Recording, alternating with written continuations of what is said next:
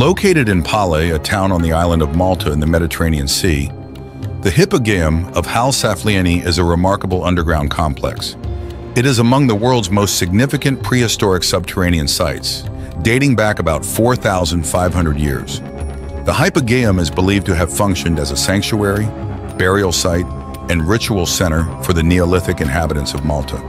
It comprises a series of interconnected chambers and passageways, all carved out of the native limestone rock using only chisels and hammers. The complex is divided into 3 levels, showcasing an intricate design. One of the most striking features of the Hypogeum is its exceptional acoustic properties. Specific chambers, including the so-called oracle room, exhibit a phenomenon known as resonant frequency, which amplifies and reverberates sounds made in these spaces throughout the chamber. This acoustic feature suggests that the Hypogeum was intentionally designed for ritualistic and spiritual purposes, indicating a sophisticated understanding of acoustics by its creators.